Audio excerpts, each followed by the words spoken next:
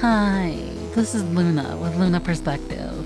Today's episode of Luna Perspective will be talking about 30XX. Before we dive into the main subject of this video, I want to take a moment to talk about how deeply I appreciate the feedback on my previous video. I was astonished to see the video continue to constantly gross views and break my expectations. My firm belief was that the video would only garner 70 views, and then collect dust until the end of time. I am not someone who tries or even wants to get swamped in analytics.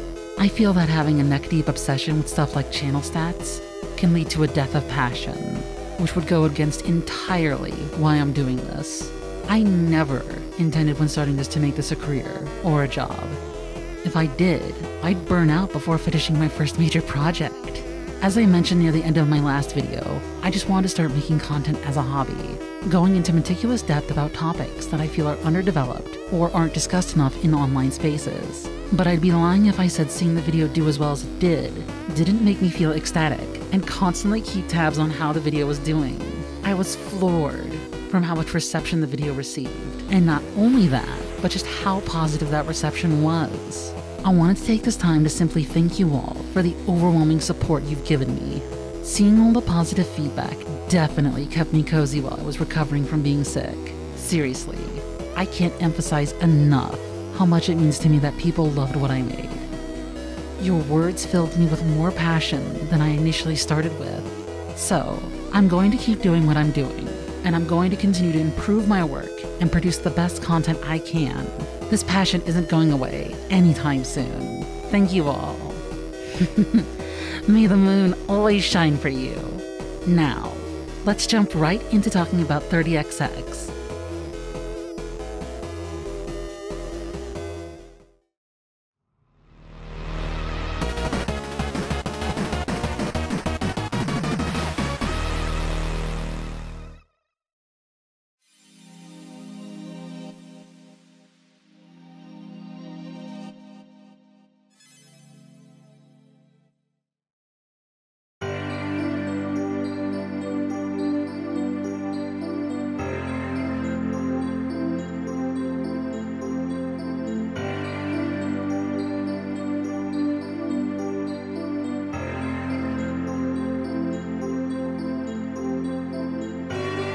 Before we get started, let's begin with a little history lesson. Chris King is the founder, programmer, and lead developer at Battery Staple Games. Chris quit his job working in cybersecurity to create the Mega Man game of his dreams, because in his own words, Capcom wasn't doing it, and so began the production of Chris's dream game. He would go on to create a Kickstarter in early April of 2014, showing off footage of the in-development Echoes of Eridu. Echoes was already in development as of July 2013. However, in order for Chris to complete the game, he desperately needed crowdfunding. Despite already saving money from his job before he quit, it was still not enough to reach the full scope of his ambitions. The Kickstarter would barely meet its goal of $20,000 by just a few hundred to spare. With the Kickstarter being a success, Chris and the rest of his team would go on to complete Echoes. With assistance from folks at Firehose Games, Chris was finally able to put out the game. However, it was no longer Echoes of Eridu.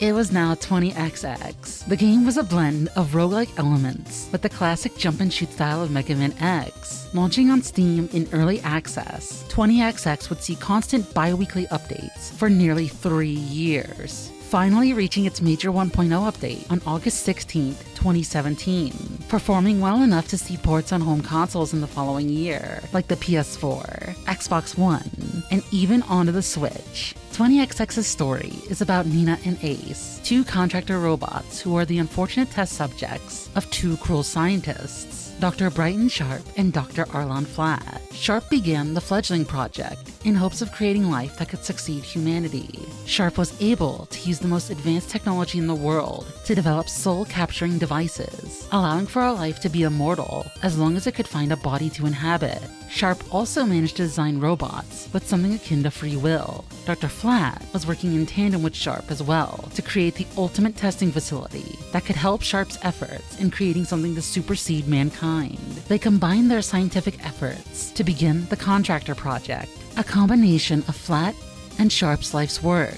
Throughout the game, the roguelike gameplay of dying and restarting over and over again is used to help illustrate the narrative. Every failed attempt is an undesirable Nina and Ace that the doctors do not need. The entire story and events throughout the game can be blamed on Sharp and Flatt as well. The entire reason the city is under attack is because of them, repurposing old machines and conducting awful experiments.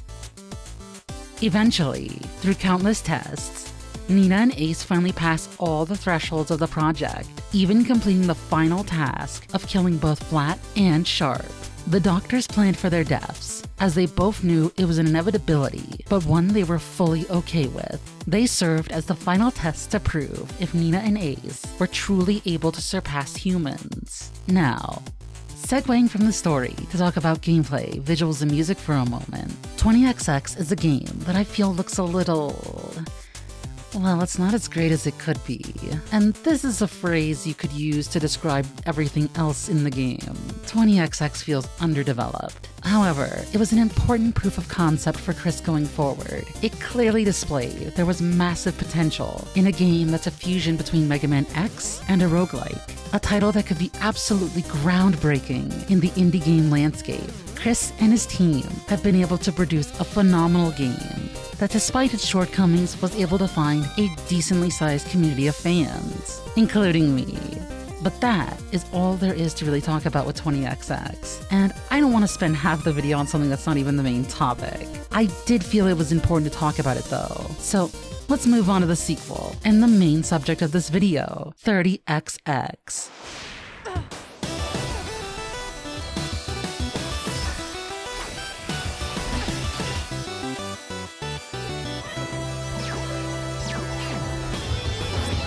30XX's story takes place 1,000 years into the future from 20XX. Nina is awoken from a multi-century long stasis and is ready to fight for justice once again. Not alone, she still has her companion Ace, along with the guidance of a scientist named Alexia. Together, they fight to bring an end to a wave of hostile robots and the mysterious antagonist, Eleanor, the architect. Along with the new and far more complex storyline, you have the available roguelike mode to play, in addition to the new Mega mode, simulating a traditional experience like one you would find in the Mega Man X series. 8 bosses, infinite retries, but still retaining new features from its roguelike elements, like random upgrades and stage layouts. From here, I want to talk about the core of 30XX and detail it in depth. Let's just talk about one of the most important things when it comes to really any game: gameplay feel. 30XX has made immense strides to improve over the first game. Movement feels wonderful, and control over your character is unbelievably tight. Jumping, dashing, and shooting all feel like they would in a Mega Man X game. It is one of the most enjoyable games I have played in recent times, due in large part to just how good the controls are. I'm a massive fan of any game with good movement, and 30XX ticks that box perfectly. When the act of simply platforming feels fun by itself, you know you've made a good game. 30XX has not only innovated upon its movement, but its systems and mechanics as well. 30XX as a whole feels like a complete evolution of its predecessor, breaking limits and reaching far beyond what is in comparison a mechanical Stone Age. With the introduction of the core point system, you are able to mix and match different core upgrades and create powerful unique synergies. No longer are you limited to using one piece of armor corresponding to a body part. You can equip every set in the game granted you have the core points to do so. Dracopent and Armor Torts, for example, are a powerful combination of armor sets that can make you a monster. Don't forget the fact that when you complete a set, they still have their bonuses as well. Since we're on the specifics of sets, I want to mention a new addition in 30XX, which is the Resonator set. This is effectively the same as armor parts for X. These spawn in random challenge areas throughout different stages, requiring you to beat a gauntlet. Gauntlets are chambers loaded with enemies that end in a mini-boss. Each piece of the Resonator set increases the effectiveness of core parts. If you have the double jump core and leg resonators, you gain a triple jump. Not only does it increase the effectiveness of your core parts, if you gain a resonator, but lack the body part it corresponds to, you will be given one to use with it. Whilst it is a random core, it's better than nothing. The Resonator is a welcome addition, and it makes Nina and Ace look sick as hell as well. But that's enough about armor cores. Let's talk about Nina's weapons. Back in 20XX, Nina was limited to only one weapon core. Forculator was a powerful triple shot pattern that was potent in close range. Wave Beam was another option to give Nina curving shots. These could go through walls, but of course their pattern was wavy. None of Nina's weapon cores were compatible in any way, so you were stuck with one or the other. In 30XX, you can use both at the same time. Having both equipped causes their shot patterns to fuse into a unique state. This example, though, is a little inefficient for actually shooting at enemies, but in tandem with certain AUGs, it can create a large screen clear of devastation. Currently in the game, as of patch 1.1, there was a staggering amount of projectile combinations for Nina. She went from having only 4 buster options, 5 if you include her base buster, to a whopping 22 options in 30XX. You can wear all of them at once, provided you have the points available to lock them in, and none of them counteract each other. Ace has also received the same amount of love when it comes to variety and synergies in his possible runs. Now, the nerd in me wants to make a section just talking about projectile combinations on Nina, but this video would easily be 6 hours long if I did that, so let's move on to something else. The presentation of 30XX has changed completely, transitioning from its cartoonish, almost flash game aesthetic, now sporting wonderful sprite work by Glauber Kotaki. That's how you say his name, right?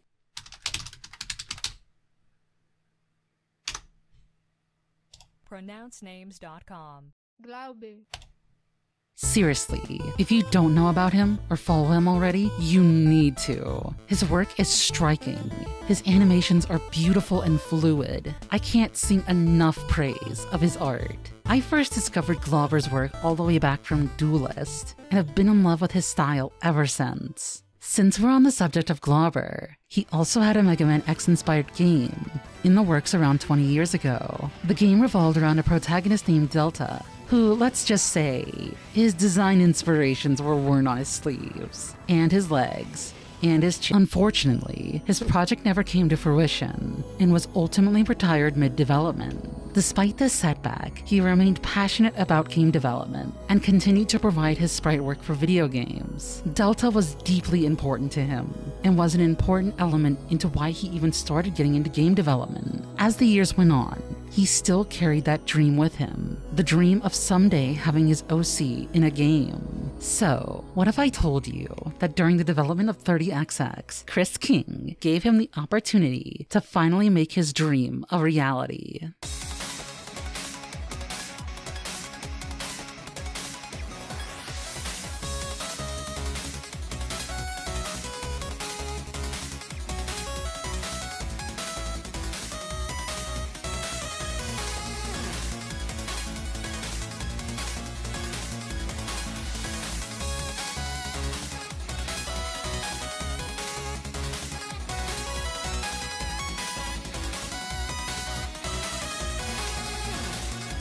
Glauber had been originally hired to create the sprites and animations for the game, as you already know, but sometime during development, he was given the chance to have Delta put in the game as a unique NPC and boss fight.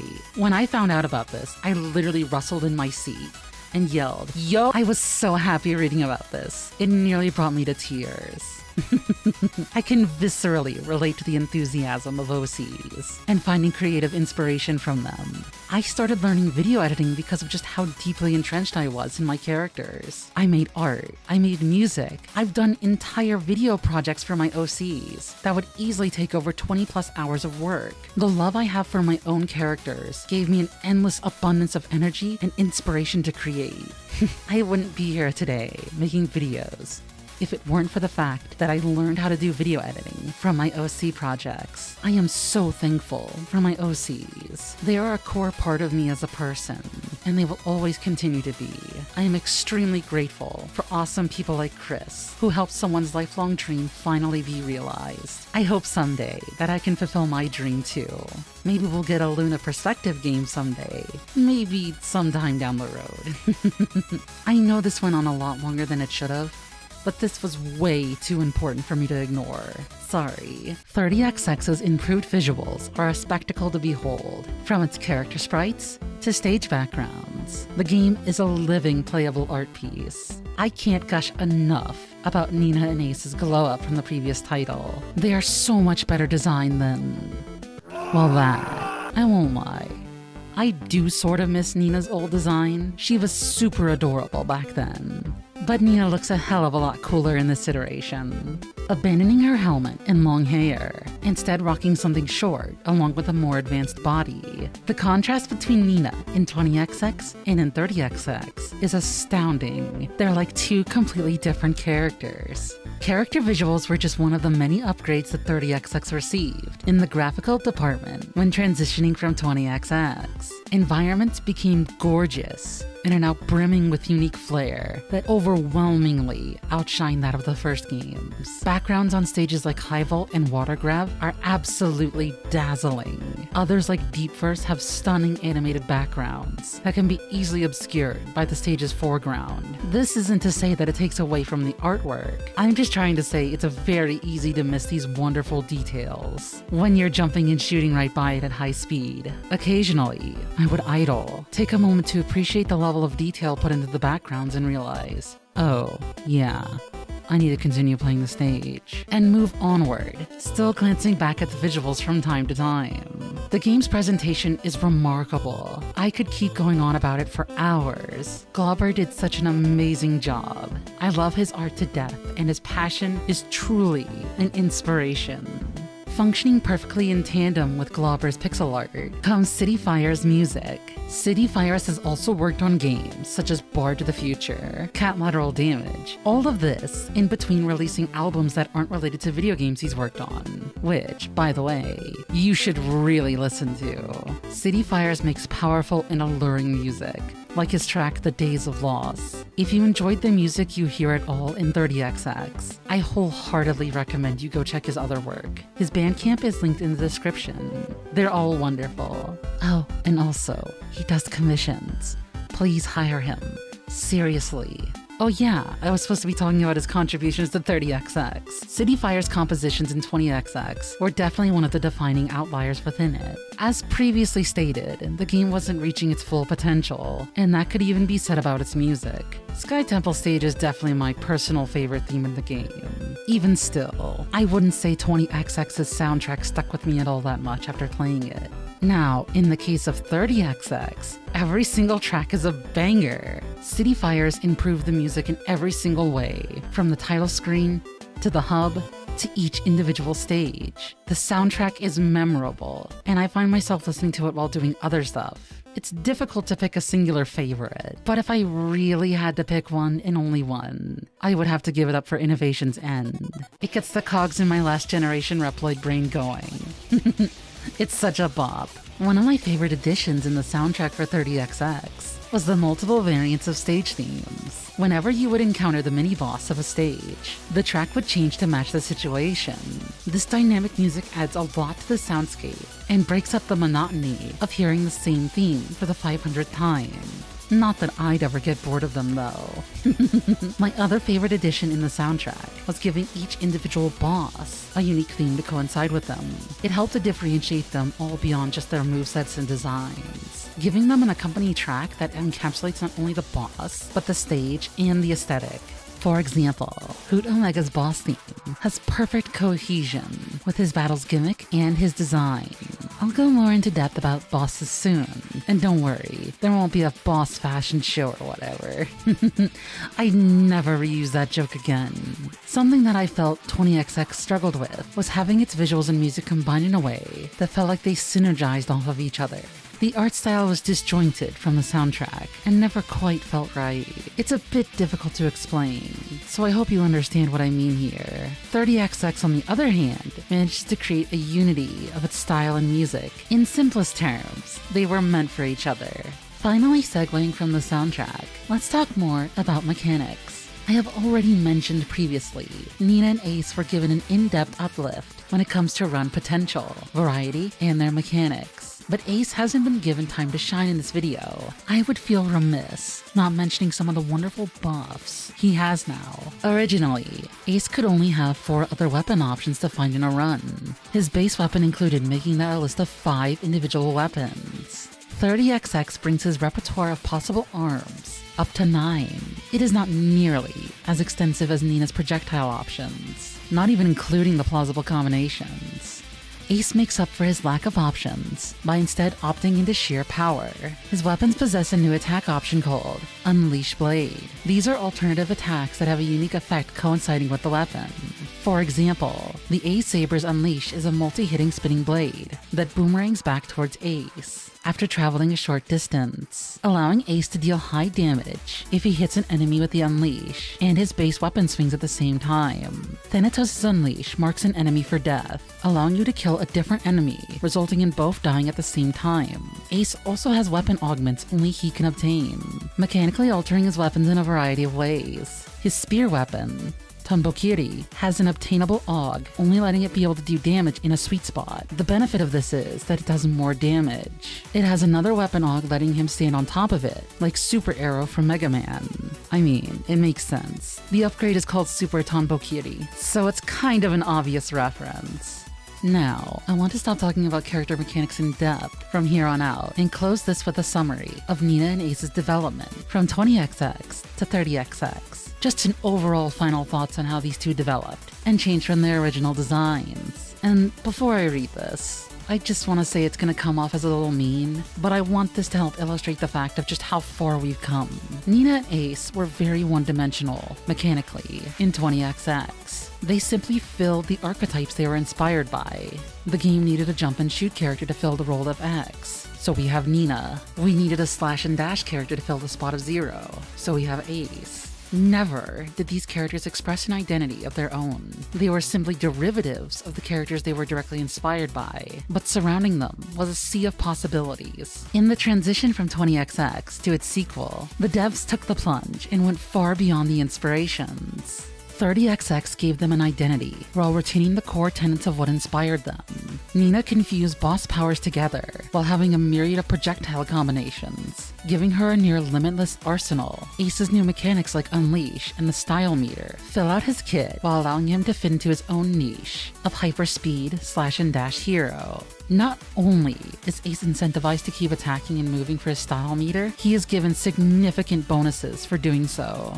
The mechanical bow tied on top of this present of design is the completely unique boss power selections Nina and Ace have.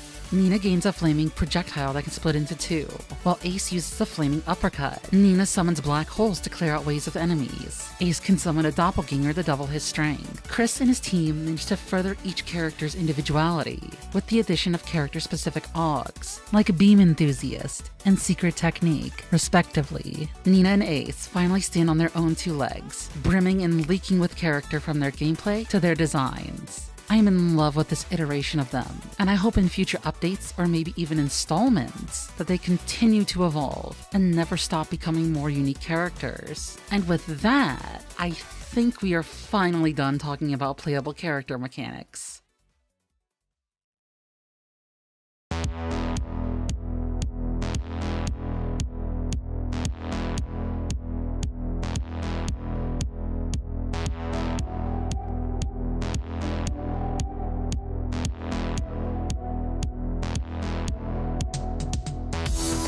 The playable cast isn't where the additional care and attention stops. We see this also throughout the non-playable cast.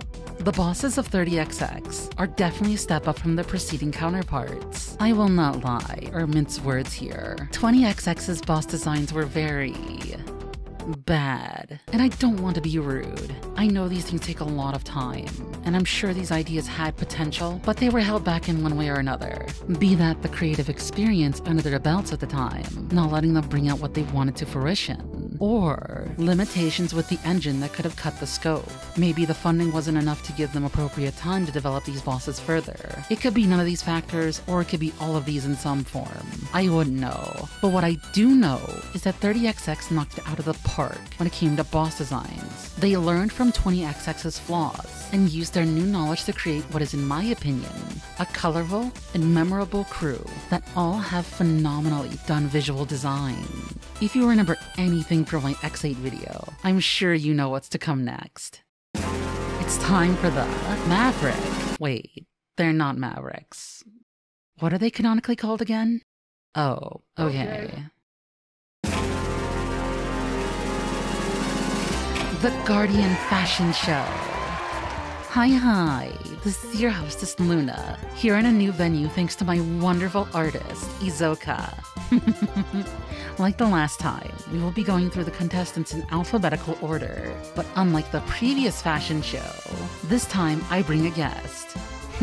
Give a wonderful round of applause for J-Eazy. Thank you.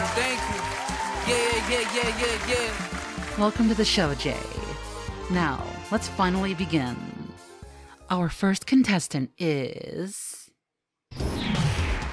Absolution is the guardian of Penumbra, a cathedral filled with the faithful of the Sequence, individuals who regard Nina and Ace as mythological figures, and Eleanor as the ruler of this mythos, giving her the title of Shepherd of Spirit. This legion of devotees believe that Eleanor will save them from an event known as the Collapse, sheltering themselves as well from the concept of other worlds and the horrors of them bridging, spending centuries assisting Eleanor in building something to achieve her mysterious goals. Now, there isn't a lot to go off of when it comes to the personalities of Guardians. There is a thread that ties most of them together, and that is their devotion and deep trust of Eleanor. So in this fashion show, we will be ranking them on aesthetics and their fights only. Visually, I find Absolution's design to be strong. Her wings of light are gorgeous, and I love this crown-like halo she has. Something small I specifically love is the trim of her skirt, along with these lights on the fake metallic folds of her pseudo dress. Such minuscule but wonderful details. As for Absolution's moveset, she is a mostly stationary boss that will try to zone you out and trap you into tight spaces while pelting you from afar, occasionally changing her position after throwing a sight and trailing behind it. I especially love the second phase when the music shifts and you fight this shifting stained glass wall, shooting fireballs to electrical projectiles and black holes. Overcoming this causes Absolution to come crashing through the window, along with the dynamically designed climax of the song. Let's move on to her rating, shall we? Do you have any words for us, Jay? Shorty cute, I'ma Romeo her. Overall, she is a solid design with little to no issues, and she's one of my personal favorites from the roster. The dynamic music within her fight is also a wonderful display of a feature not used enough in other boss encounters. I love her so much. Capital Punishment is the Guardian Industria, a facility originally abandoned, now turned into a massive military production factory, creating endless amounts of weapons and assisting Eleanor in her plans. The factory and its denizens are deeply loyal to her and have been working non-stop for centuries to help her realize her goals.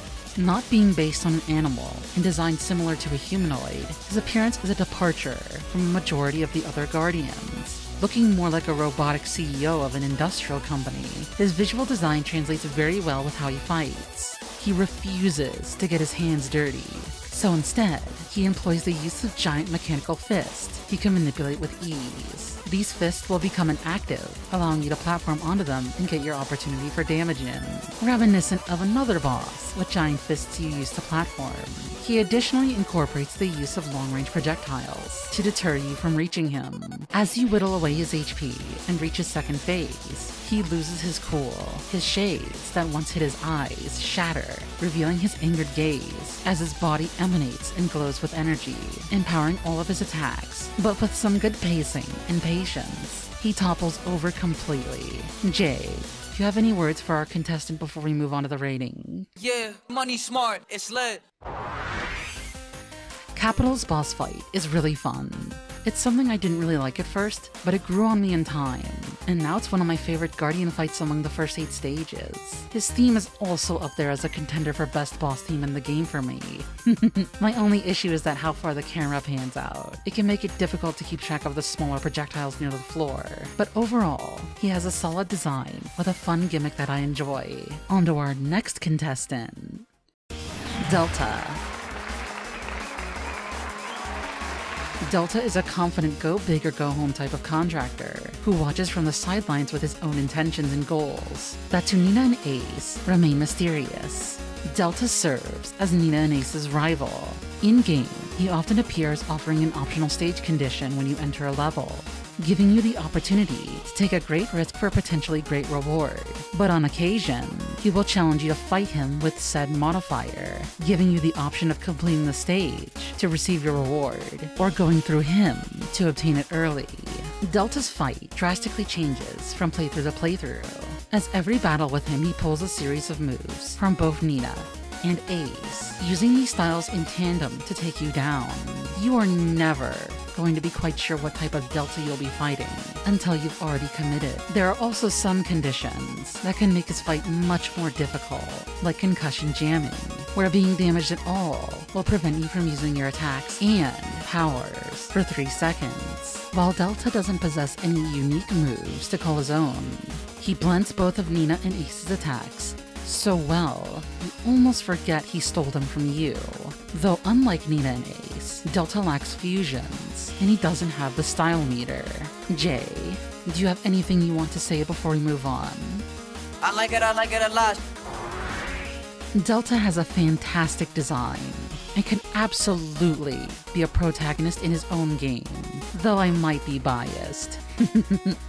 I fall head over heels for characters with scarves. I love his attitude, and he has a lot of potential for his character if Battery Staple Games decides to develop him more beyond the data lore entries. Now that we have the lovely Delta out of the way, let's move on to our next contestant.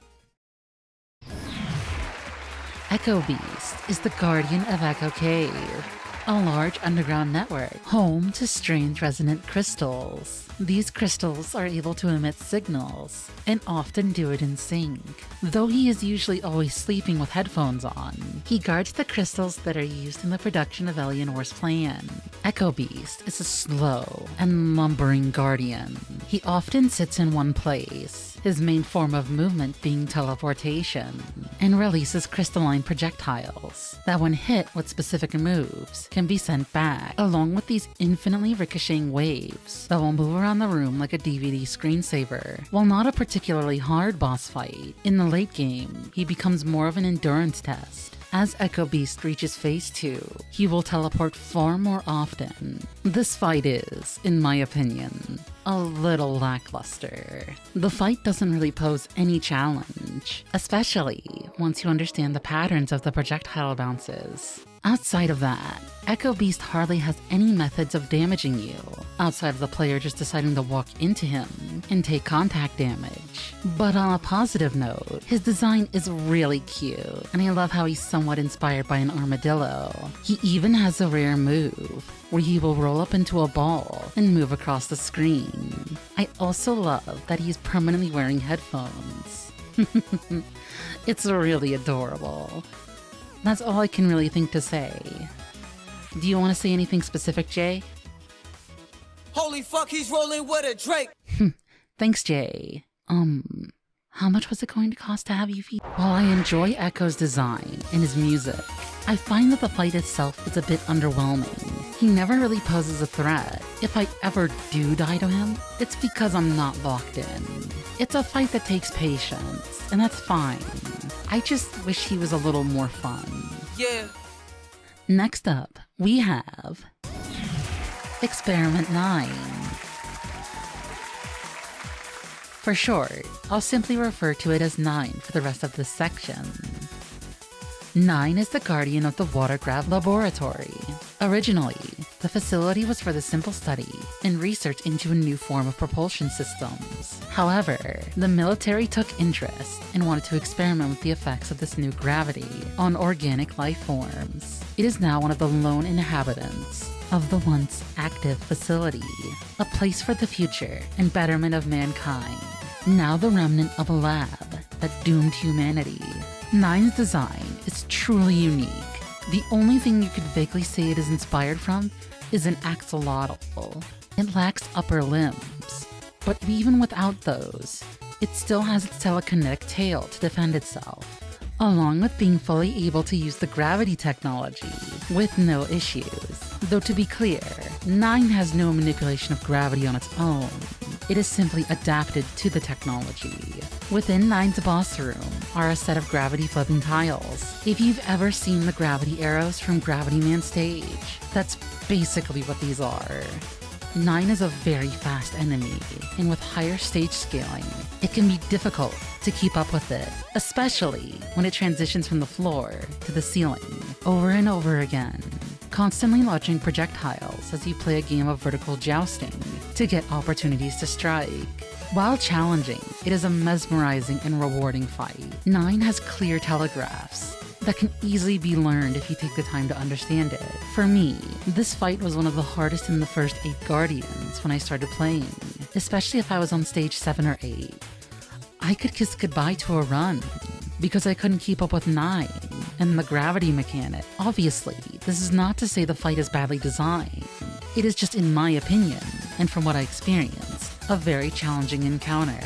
One that after playing for so long, isn't too tough anymore. Fight aside, 9's visuals are gorgeous. They really knocked it out of the park. The boss intro animation is something I absolutely adore. You're not dealing with an individual playing a key role in a greater scheme. You are in a battle to the death with a monster that has no other motives in its mind. Do you have anything you'd like to add before you move on to the next contestant, Jay? Everything look peachy keen. My thoughts exactly. It's not me trying to make some clever joke. Experiment 9 is genuinely one of the best bosses in the game. Its presentation and mechanics are a blast to fight, again and again. The entire fight is like a dance, and I love it. Alrighty, we're a little over halfway through the contestants now. Next up on the list is Hoot Omega. Now this is one I was dying to talk about. Hoot Omega is the guardian of the High Vault. His job is to keep the weather stable by periodically raining down heavy storms, functioning as a counterbalance to the ever-superheating planet. Hoot Omega is not the only of his kind, however, as there are many other Hoots helping keep the world a much more livable environment. Hoot Omega is simply the leading unit. Omega is a friend-shaped bird that constantly attacks with the use of lightning, generating large amounts of storms that zone you out. But the main gimmick of Omega's boss fight is that it is one long platforming segment where the player must chase him down and fight him in specific areas of the map. After damaging him enough, he travels further and further to the end. This stage is filled with elevators and spikes. While Omega's projectiles aren't necessarily hard to dodge, doing it in tandem with the layout of the level is what makes it challenging. The fight is absurdly cool, to be honest. I love the start of his fight. The entire sky and background are blanketed in storms. The music sets the tone so well for this high-speed fight. It's also a contender for one of my favorite tracks in the game. This fight can be a little challenging when you first play, but it's very simple once you understand how to properly position yourself. Alright, let's move forward to that rating. And as always, do you have any final words for us, Jay? It's on. It's lit, yeah. It's a fair fight, that goes above and beyond with its presentation. The encounter with Omega is utterly fantastic. I have nothing negative to say. He's been a boss I loved since the early access of 30XX. Alright, let's proceed to our next contestant.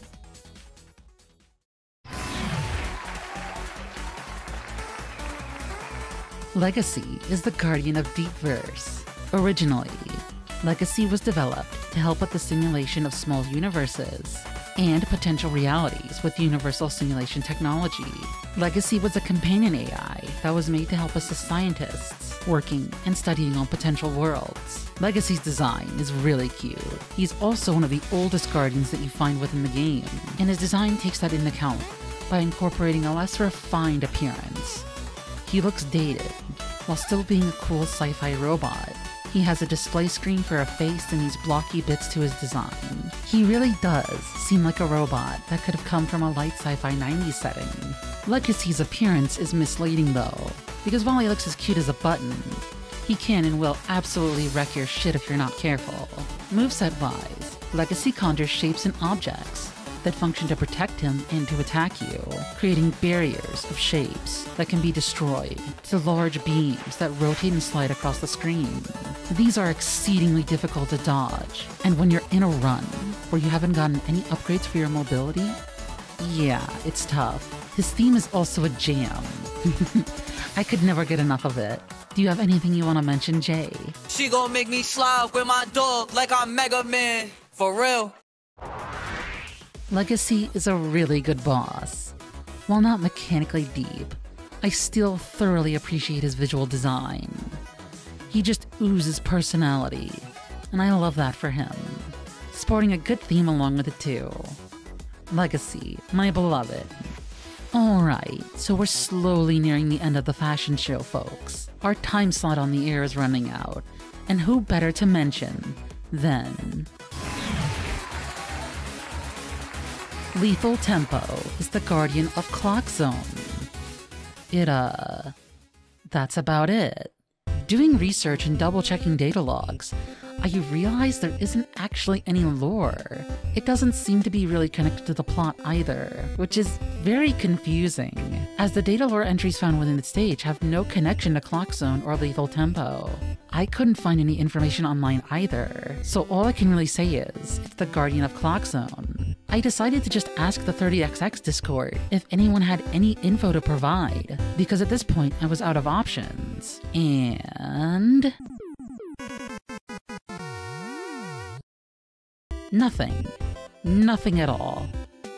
It seems like nobody really had any information either, which is unfortunate, but I suppose it is what it is. So disregarding that, let's finally talk about the actual fight. Lethal Tempo's gimmick is that the boss is made up of 4 individual sections, all following the same pattern, shooting cogs into eventually shooting lasers. With the defeat of each piece, the boss progressively speeds up, still maintaining its attack patterns, only amplified. This boss is either the easiest thing in the world or a nightmare to deal with. You need to appropriately plan and damage each part until they're near the brink of death. That way, you can take them all out in a swift motion, keeping the boss fight simple. But if you don't do this, you'll soon find yourself struggling to find any chance to deal damage, as you need to dance around an endless wave of cog projectiles. The music in this fight isn't really memorable, and if I'm being honest, the visual design of Tempo feels a little... empty? Like, there's almost no character whatsoever, as if it wasn't obvious by its lack of lore. It's just lame. I hate to say that, because it has a cool concept. It just isn't executed well. Where the hoes at? Never got them. They never get a W, and that's pretty much the L about them. Well said.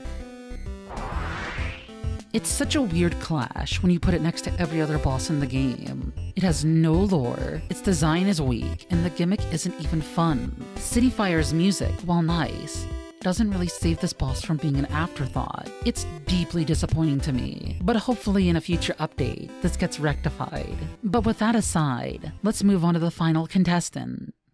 Give a big round of applause for...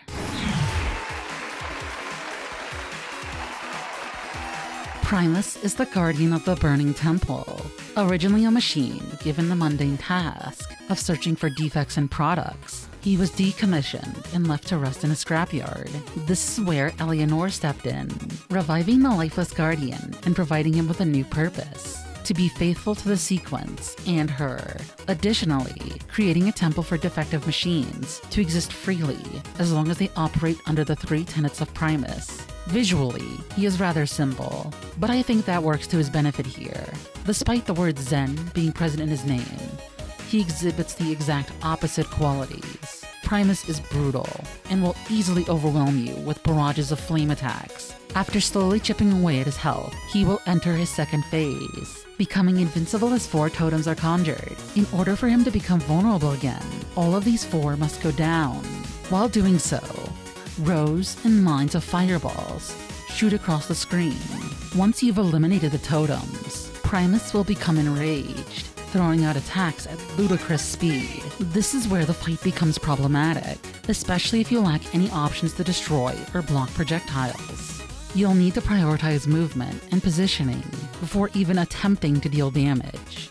Alrighty, Jay, do you have anything you'd like to say for our last contestant? He in sicko mode, hitting bitches front to back, he got a walking pigeon-toed. Zen Primus is a nice boss all around, but he lacks a level of character present in other bosses. I do enjoy his basic design, but it is a little too basic. Despite the glaring flaws, he still presents a fight I enjoy, and I am glad it is in the game.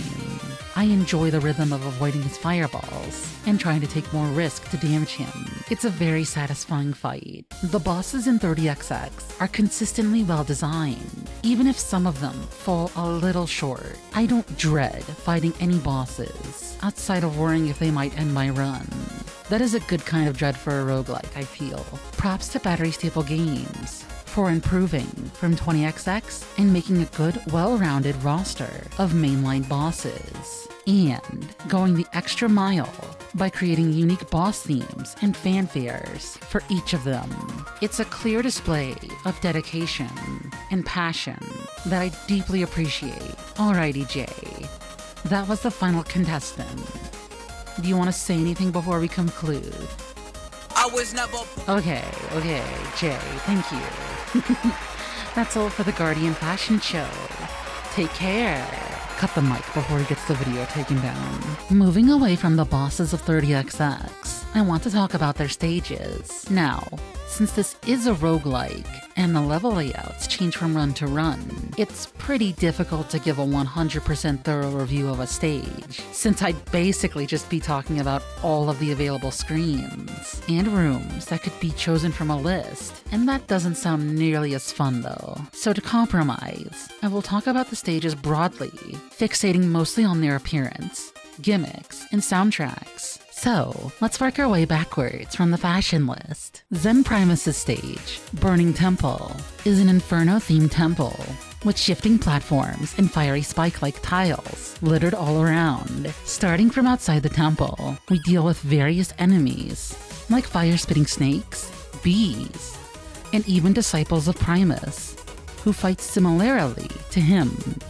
As you cross into the temple, the mid-stage boss, Big Rolly, descends from the ceiling, chasing you across the entire area until reaching its boss room. If you're wise enough, you can get behind Big Rolly, and it becomes more of a training dummy than a threat. If you're unfortunate enough to not destroy him before it reaches the chamber, then you must contend with its new pattern of going along the walls and ceilings launching fireballs. This isn't too challenging, but on higher scaling. After dispatching of Big Rolly, you proceed through more of Primus' disciples, along with a high chance of seeing the Zen Totems, a destroyable object that gives an enemy a barrier until it is destroyed. This is also the section where you are likely to see lava pitfalls and wall traps that eject flame projectiles. Eventually, you come up to the entrance of Primus' boss room, and that marks Burning Temple cleared. A fun stage with really good music to boot. It's 100% in my top 4 levels in the game. Clock Zone is, if you could have guessed, Lethal Tempo's level. Inside are revolving cog platforms that come in different shapes, along with these gargantuan spiked balls. As you progress, you'll fight knights, bats, wheels, gear turrets, spiders, and these stationary enemies that constantly fire gears. While I dislike Lethal Tempo as a boss, his stage is definitely good.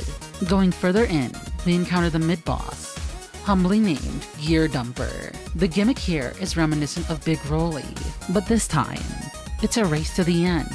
A pretty boring mid-boss, if I'm being completely honest. You are contending way more with the waves of enemies in your path than the actual mini-boss. It's disappointing and not challenging in the slightest. Further on are these ascending segments, with far more cog platforms and spikes. Enemies take a bit of a backseat throughout these portions, as it's primarily focused on platforming. Thankfully, the game plays really well, making these types of sections fun to go through, but I still can't justify putting it very high on my personal list. I don't think I'd even put it on my top 6. Deep Verse is a really cool level visually. You're in this wireframe computer wonderland, contending with enemies that follow patrols, turrets, smiley balls, and even these digital snakes that attack in a movement pattern like the game they're named after. The music of Deep Verse is an extravagant and high-energy piece that gives off immaculate vibes. I really dig the drums on this track too. They're so good. Deep Verse is populated with Yoko Block-esque platforms that appear and disappear on a timer, thankfully designed to show where the block will manifest, and almost always following a sequential pattern. There are these virus projectiles that go around the rooms with no real direction, along with giant lasers that block the path forward. You'll definitely want to get an item protecting you from stage hazards, cause trust me, this stage is filled with them. Approaching the mid-boss, we encounter Beak Snake. That's seriously its name. Beak Snake is much like the snake enemy we see earlier within the level, but this time with its own arena to spar in. As you whittle away its HP, the tail segment explodes, creating a 4-way pattern that will shoot lasers. This mini-boss is like a mix of Bomberman and Snake. I love this mini-boss.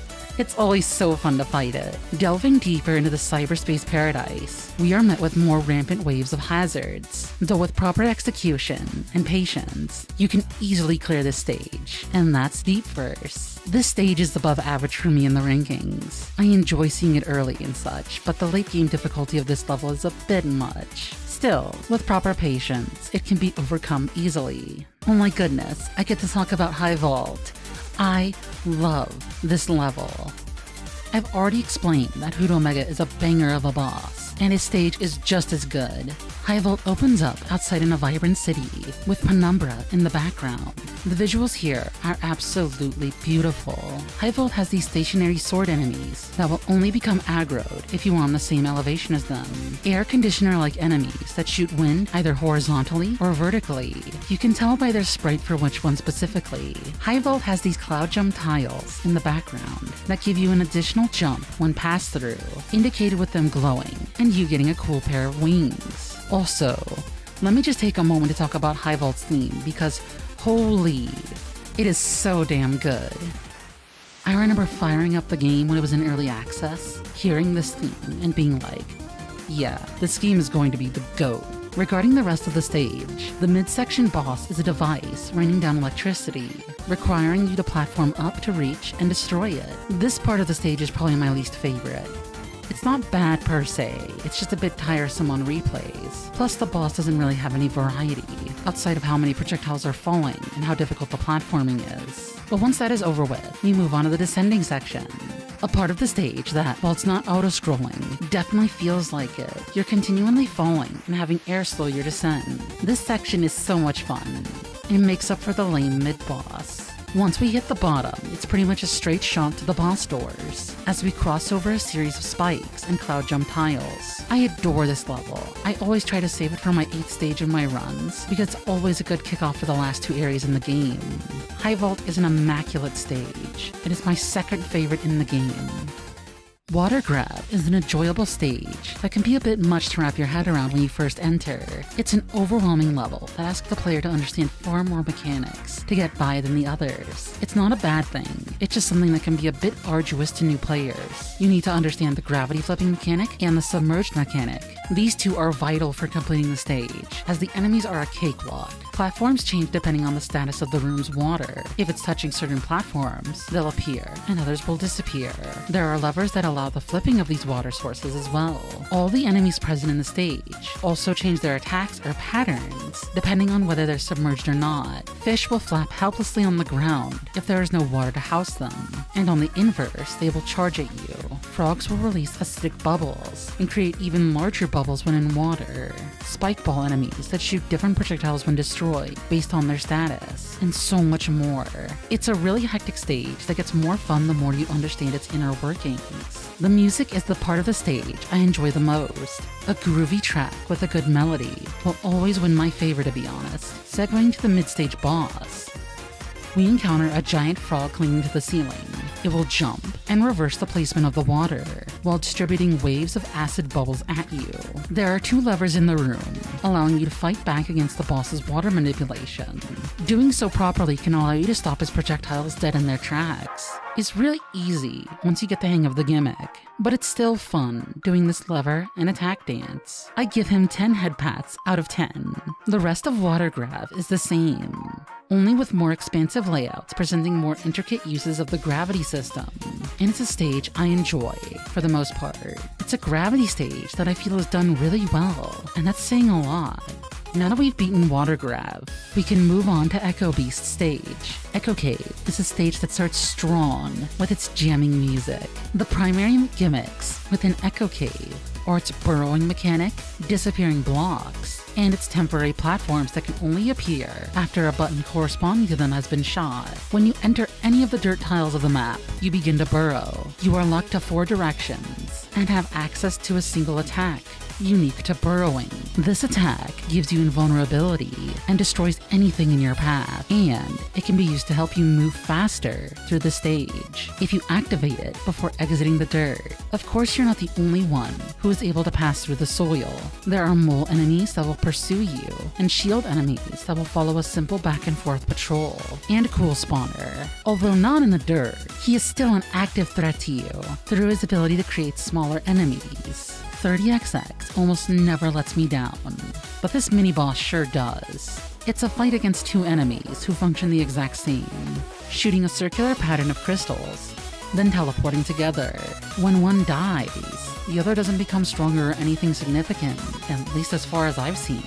But a bad mini-boss doesn't spell a bad stage, and Echo Cave is a level I find to be fun, if a little chaotic with its layouts. Overall, a nice stage, and one I will play over and over again. From Echo Cave, we find ourselves in Dustria, a facility that is hostile to everything living, including its workforce. The gimmicks of Dustria are springboards, explosive canisters, and a whole lot of crushers. The springboards are intuitive and are fun to use. Some are connected to each other, and you'll be bounced around like a ball until you hit stable ground. Commonly soaring in the air off of these boards are also the explosive tanks that are ceaselessly produced, causing damage in their wake, harming whoever is unfortunate enough to be in its path. The enemies of Dustria range from the workers who scale up and down the walls, throwing wrenches at any descending force, to generators that produce electrical attacks along the surfaces, and a 4-way turret that switches between 2 angles. None of these opponents are challenging beyond the highest tiers of the generator, but their strengths lie in this level's design. The chaotic nature of the springs and the explosive canisters can make navigation unsafe if not taken cautiously. Or you could say fuck it, we ball, and let the springboards take you wherever the hell they feel like. The soundtrack here is spectacular. The mood of an overwhelming force of industry and tech is captured so well. The track builds upon itself until completion, and then back to square one, like an assembly line putting together an object. The song too is constructed over and over again. Maybe I'm reading too deep into it, but I really do appreciate what was done for the soundtrack. The mini-boss of Dustria is one that incorporates 2 of the gimmick presents within the stage, that being canisters and springs. You've fought plenty of other brutally capitalist workers, but now try fighting one that's forklift certified. The forklift moves from side to side, launching a series of tanks that can also bounce around the room via the boards. Once whittled down, the employee mounting the forklift dies, leaving it to wreak havoc to any poor soul in its crossing. The mini-boss here is one of the better ones. With the fires of Dustria extinguished, we finally arrive at Penumbra is the dark tower that looms within the city, and lying inside is the Guardian, Absolution. Its chambers are filled with priests and respawning black holes. Some are stationary and can be deactivated, others pursue you constantly. The main gimmick within Penumbra are its sequential platform puzzles, a series of platforms that will go from red to blue to green, shifting to the next color in the sequence after you jump off of them. There are these much longer bricks that will change color after you hit a nearby button.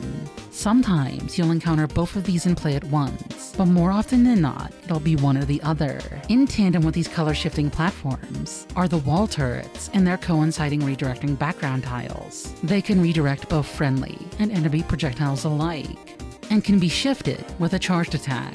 The background tiles are incorporated into the mid-stage boss fight, and even the color switch tiles on higher scaling. The mid-stage boss is a 2 against 1 situation, where you're confronted with the twins of light and dark, shooting crystals and moving across the room together in sync. The projectiles can be easily avoided, but if you're clever, you can switch the direction of the platforms and send their attacks right back at them, paralyzing them briefly and giving you more time to deal significant damage. While not challenging, it's a fight I enjoy more than the other twin-esque mini-bosses. Musically, Penumbra stands out for its darker and sinister atmosphere. The chorus has this melancholic energy to it that I just can't shake. The faint choirs and piano perfectly set the tone of this stage, and the air of finality is palpable. I love it so much. Did I mention you can commission CityFires for awesome music like this in your own games? Commission him. This is a threat. Now that we're done talking about stages, bosses, mechanics, visuals, music, all there is left to cover is the story of 30XX. Yeah, I personally love to dive into depth about the entirety of its story on a laser-focused level, but there's a problem with that. This video would easily be eclipsed by that and go from being around an hour to a video that's going to be around 6 hours, which, while I would enjoy doing that, I don't think that would make many people want to buy or play 30XX. Besides, I've spent several hours writing up the lore and realizing, wait, I'm an idiot. There's no way to abridge this without potentially ruining the story. So, as a wonderful solution, if you want to experience 30XX's story, I would highly recommend that you go check out the game yourself. It's far more complex and requires supplemental material from a few outside sources to really piece everything together. Another thing to note is that the story is quite divisive among fans of the game. There are people who love the story and think the game is well written, and there are an equally large crowd who think the narrative develops terribly and has no cohesion. For me, I'm somewhere in the middle of these two plateaus. I think the story is nice, and it was something I grinded to see through the end. But even when reviewing the lore, it's unfinished, and there are several writing errors that come up when you think about things for too long, and I don't want to make that a slight against the game. The game is a stellar experience all around, but the story isn't fully fleshed out, and clearly working with the multiverse trope caused a lot of issues. Chris has gone on record saying we won't be redoing the story from the ground up, at least not anytime soon. Never say never, I guess. But I'm open to re-examining our approach alongside the game's major updates. There's certainly a lot we could do better. I am glad Chris takes criticism and understands the feedback given to him. So with that in mind, even if I did do a lore segment, there's a very real possibility that in a year or two, the story would be wildly different, and I wouldn't want past me spouting incorrect information about the game's story in the future. So again, please consider buying 30XX and seeing the story for yourself. It's a very fun game to experience, and as long as you take into account the flaws with the story's writing, I'm sure you can still enjoy that too.